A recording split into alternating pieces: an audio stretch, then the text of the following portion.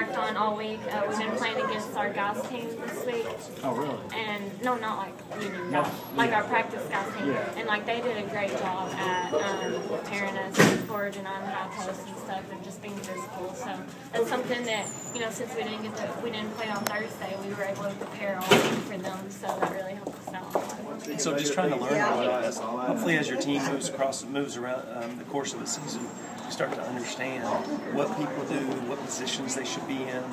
This team's done that as good as any team I've ever had. As far as understanding their own positions? No, understand their teammates. Where do I put my teammates in great positions to score? So I'm overwhelmed with the fact that our kids have demonstrated so much will this year and toughness, and so they've just been I tell you what, they've been unbelievable to coach. So just enjoying the journey. In the first half? No, this isn't a team that I've really focused on offense a whole lot because I don't think we're very explosive.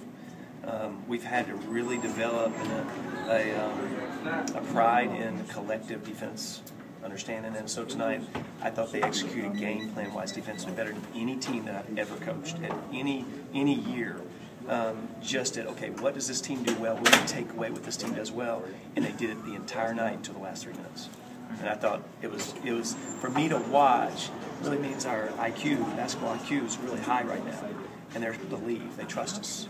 And so, just like any relationship, if it's not built on trust, then there's a limit to how far it can go.